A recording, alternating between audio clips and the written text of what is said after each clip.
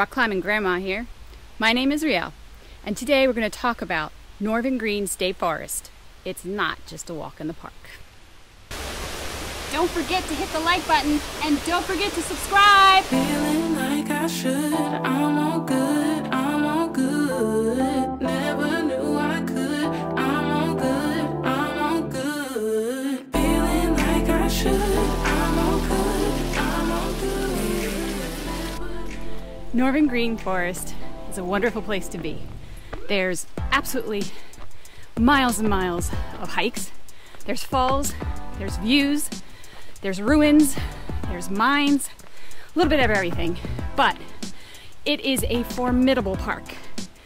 Let me give you some tips and tricks on how to navigate this place.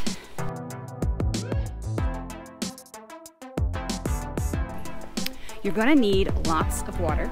At least 1 liter to 2 liters of water. You're going to need a map, a paper map, because if you're using a map on your phone, GPS, your phone could always die. I do recommend bringing a source of communication, meaning a phone, because if you do get turned around, you are fortunate enough that there is actually volunteers who will get you out of here. Yes, they have set up a rescue center just for Norvin Green to get people out of these woods.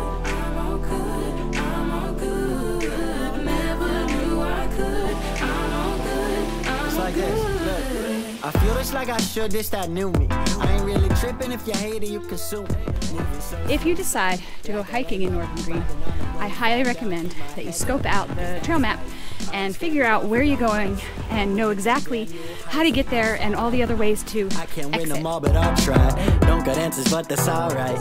Yeah.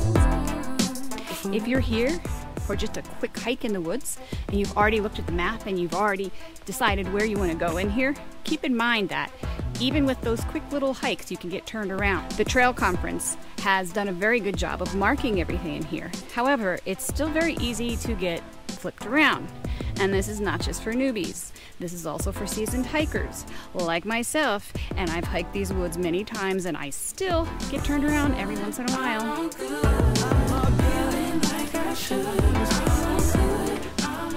So I just came up this path to another path which is completely unmarked. Always make sure you can find a marker and make sure that you're still on the trail, or check your GPS and make sure that you're still on the trail. I'm just gonna walk around here a little bit till I find those blue markers, and I did. So if I continue to go this way, I see blue markers all the way on that tree right there. I know that this is the better way to go. Here's a little tip. If you're on a trail and you can't see those markers anywhere, you could just turn around and see if there's any behind you. Because if they're behind you, then you know you're on the trail.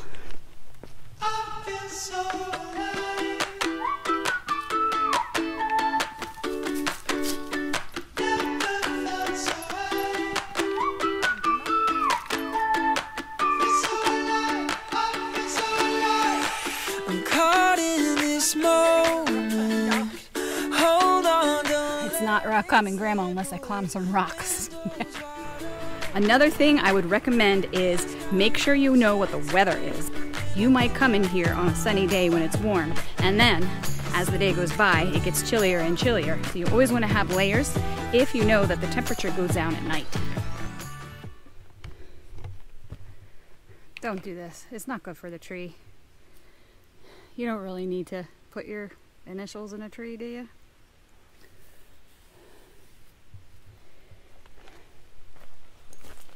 I feel so alive.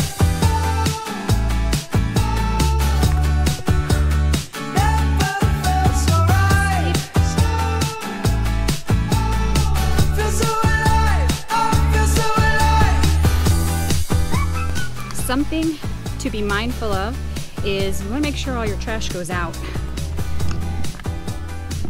Something might accidentally fall out of your bag, but you definitely want to make sure that you're not leaving any trash behind. So whatever you carry in, you want to carry back out. That means if you carry an orange into the woods and you peel the orange peel, take the orange peel back out, because that peel will be there for years, believe it or not. It's something that I can't ignore. It's everything I'm looking for. Right.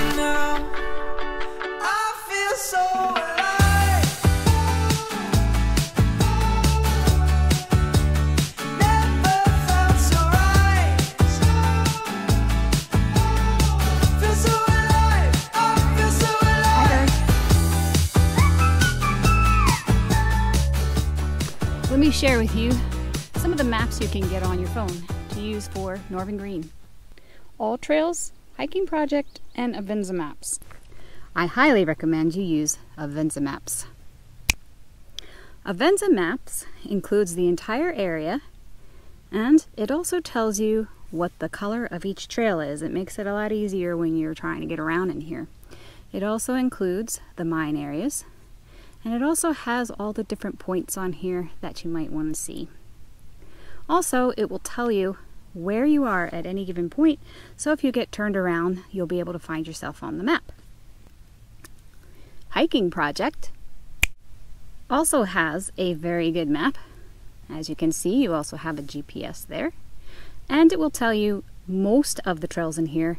But the decent thing about this is it also has a mileage and altitude meter on it, so anytime that you're on this trail you can just drag it and see how many miles you go. So I sometimes pull this out to see how many miles are left to the car. Those are the maps I use. Of course you can use whatever you want, but I highly recommend that you have a paper map, because what if your phone dies and you're stuck?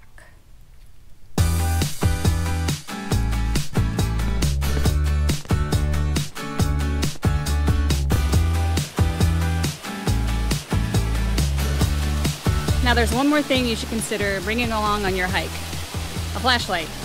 If your phone dies and you get stuck out here and it starts to get dark, you're really going to want that flashlight.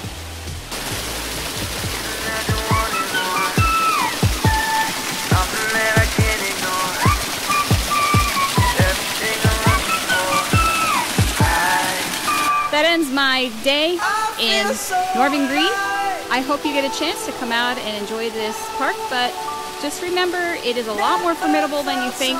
You do want a map, you do want a GPS, you do want to make sure that you know where you're going, how to get there, and that you bring all the things that you might need, like water and a phone to call out in case you get turned around. Alright, well, thank you for stopping by, fellow adventurer. It was nice to have you. Hope to see you again soon. Bye!